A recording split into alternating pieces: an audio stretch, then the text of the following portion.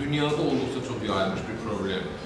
Yəni, düşünün ki, bugünkü dünyada, Afrikada acından ölən o insanlar, o uşaqlar ki, görürsünüz, onlardan problemdir, doğrudur, amma onlardan çox piylənmə problemi var. Yəni, acdan çox tox var sanki.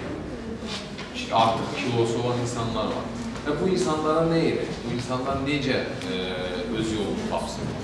Məsələn, qızlar daha çox meyil edir bu şeylərə. Gedin bir dərman atır, gedin bir hansısa vasitədən istifadə edir, biraz göbəyim çıxdır, biraz qalçam böyüdür, biraz bəyəm və s.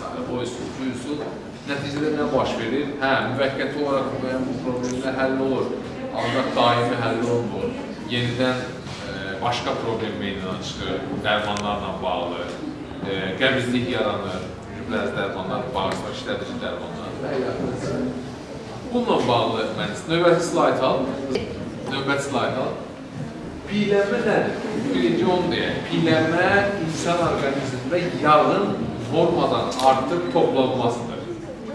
Normal nədir? Onu da deyəcəm sizə. Nə tip piylənmə var? İki tip piylənmə var. Yəni, cinsə görə deyil bu. Hər iki cinsdə iki tip piylənmə var. Qadın tipli piylənmə, yəni daha çox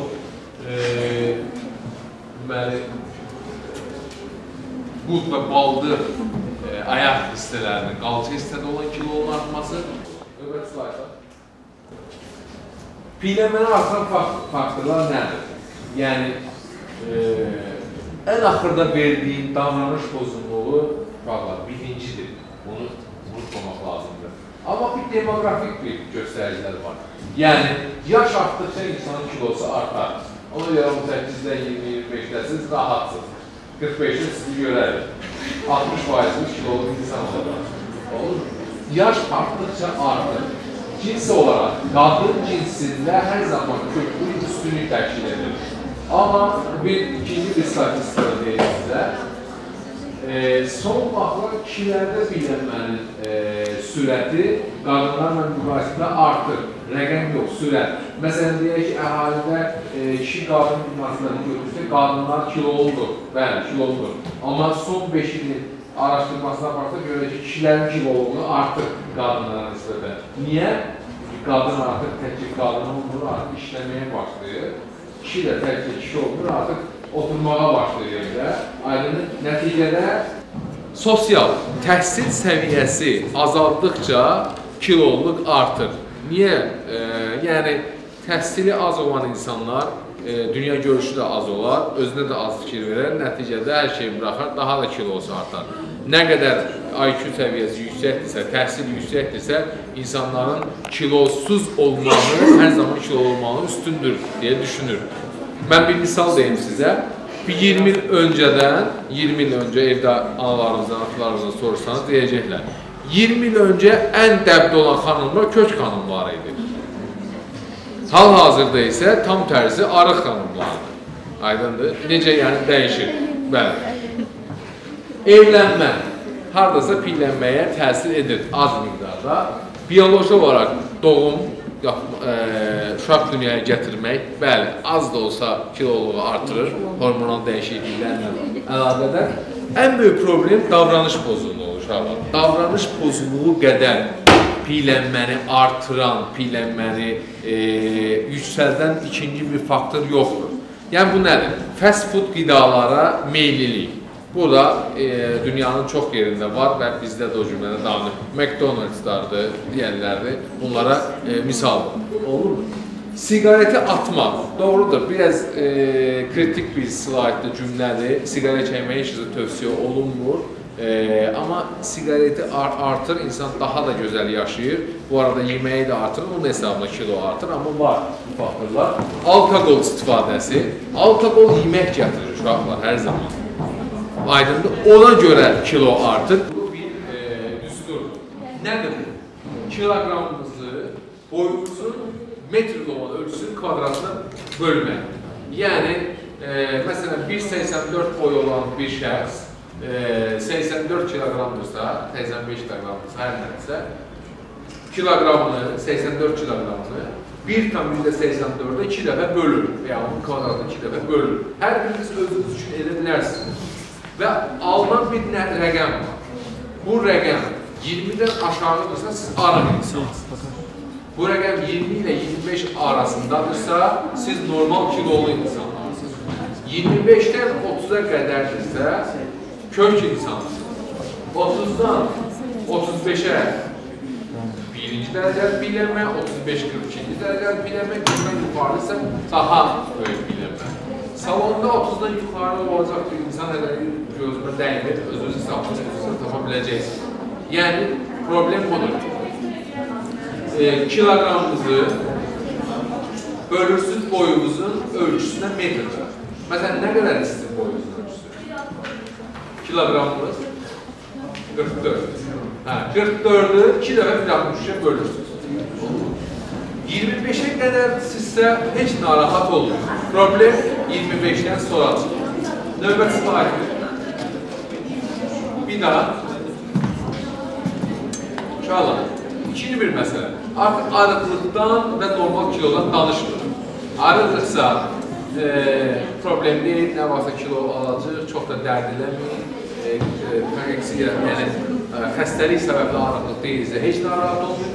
Problem piylənmədir, yəni köklüdür. 25-dən yuxarı olan insanlarla. Birinci məsələ onu yada salmışam. Piylənməli insan təkcə yumru, qəşəng, kök bir insan deyil. Onun hər zaman bir xəstəliyi var, ən azı bir xəstəliyi var. Tək problem deyil, sosial problemdir. Kaş mən bəzilərinə xəstələrə deyərim gələn və ya da sizin aramızda olanlar bizdə sual vermələm, heç o alıb görələm. Amma tək başına bu insanlara siz düşündüyünü bilsəniz, bunların sosial həyatı yoxdur. Bax, siz normal bədən geyinirsiniz, normal dar və ya paltar geyinirsiniz, harasa gedirsiniz, bu insanlar gedə bilmir içirə. Bu insan özünə qapanır, çox çətin vəziyyətdə yaşayır, bəzi slaytlarda göstərəcək var. Və piylənmə varsa, ən azı bir metabolik sindrom. Yəni, nədir bu metabolik sindrom? Qadınlarda yumurtaların disfunksiyası, ayaqlarda olan ağrılar, təzyiqin yüksəlməsi, yuxu pozğunluğu, revmatizm və s. bu metabolik sindrom əlamətləri. Piylənməli insanlarda mütləq bu problemlər də olur. Növbətini ver, slaydı ver. Baxın, nə qədər xəstəlik var bir piylənməli insanda. Diabet, ateroskleroz damarların kirəkləşməsidir, xolesterin yüksəlməsi, çay içirsiniz xolesterinlə qarşı oyunlar, hipertoniya, yüksək təzyiq xəstəliyi, yuxuda nəfəs darlanması, qaraciyənin yağlanması, ödündə daşın əmələ gəlməsi, əsas səbəblərdən biridir. Yumurtalıqda kistaların, sistənin yaranması, nəsil artımında olan dəyişikliyi, növbət slaydı. Hər zaman piylənməyə görə olmur. Amma piylənməli bir qadında və arıq qadında, ikisini də 100 bundan götürsən, piylənməli qadında daha çox kista rast gəlir, nəinki arıq. Bu itik nədir? Yəni, sanki beyninə impuls getmədən yemək. Normalda bir qidanın, mədəyə daxil olan qidanın beyinə impulsun tam doyma hissinin çatması üçün ən azı 15-20 dəqiqə vaxt lazımdır. Bititing olan şəxslər, hansı kök insanların çoxsunda var bu problem, o 20 dəqiqə ərzində siz yediyinizdən 4 dəfə, 3 dəfə artıq yeyir. Qısa müddətə, tez-tez yeyir. Və artıq burada nə baş verir? Yəni, küllü miqdar, aşırı miqdarda qida daxil olur mədəyə və sözsüz ki, bunu həzm etmək və sorulması nəticədə piylənmə verilmişdir. Digər problemlər biraz medikal olduğu üçün çox dərinə girməyəm. Köklü müalicəsi nədən ibarətdir? 1. Pərviz. Hər zaman mütləq sizin suallarınız olacaq. Mən bilirəm, özünüzdə problem yoxsa, ən az ailə üzvü və dostlarınızda var. Birinci pərviz müalicəsi. Pəhrizi kim verməli uşaqlar? Yadını saxlayın. Mediatik pəhrizlərdən uzaq olun. Yəni, televizorda çıxdı, biri danışdı, Pəhrizi, bəli, yalnız pəhriz mütəxəssisindən alacaqsınız. Televizorda görəcəksiniz o adamı, gördünüzsə məsələn, və ya eşitdinizsə haradasan, Pərviz doktor gəldi, Ramil müəllim gəldi və yaxud və s. Eşitdiniz, gedirsiniz yanına, sizə doğrudunuz pəhriz edin. Eşidilən pəhriz. Qısa müddətdə deyilən cümlədə fikirlər tam deyilmir. Aydındır və individuallıq var hər bir şəxsin. Sizə olan pəhrizlə, yanınızdakı olan insan olan pəhriz eyni deyil. Biraz fərq var. Aydındır. Pəhrizi yalnız mütəxəssisdən alırsınız. Bəli, var bu müalicəsi olur. Fiziki hərəkət idman, amma normal fiziki hərəkət. Daha Coca-Cola içə-içə fitnesə getmək, çıxan kimi dərhal dönər və ya digər qiralardan istifadə etmək, bu qeyri-effektiv bir fitnesdir, fiziki hərəkət. Natural vasitələr, alma, yiyərək, arıqlama, məydək və s. çoxdur da belə üsulla, sirkə, ikərək, nə? Onlar mövzuda, misal üçün, ziyandır, bəli, ziyandır. Ziyanlıları da deyirəm, yəni ki, ehtiyat edin deyə. Dərman müalicəsi, ən böyük problemimiz budur. Dərman müalicəsi, həkim təminatı olmadan və yaxud da bəzən həkim də normal təyin etmişlər dərman müalicəsini, sizdə nə yarar? Həmin vaxtı araqlayırsınız. Amma 2-3 aydan sonra diabet əmələ gəlir, zor əmələ gəlir, bağırsaq pozunluğu əmələ gəlir. Qadınlarda yumurtalıq disfunksiyası, yəni tam bir də gördüyünüz adət bitir, 3-4-6 aya qədər. Yəni dərman olduqca təhlükəli bir şeydir. Hətta açılır mən sizə deyim ki, mən şəxsən yalnız cərrah olduğum üçün demirəm, tam səmimiyyətlə deyirəm, dərman müalicəsinin tam əleyhinəyəm bilinmədən, tamamilə. Yalnız metabolik sindrom da olan, məsələn, diabeti var, digər problemlər də var. Onlara dərmanla arıqlama harca kömək edə bilər. Normal, sizin kimi, bizim kimi insan kilo aldı, dərmanla arıqlayıb çox təhlükəlidir. Bəli, bütün bu şeylər effektiv verməzsə, bir.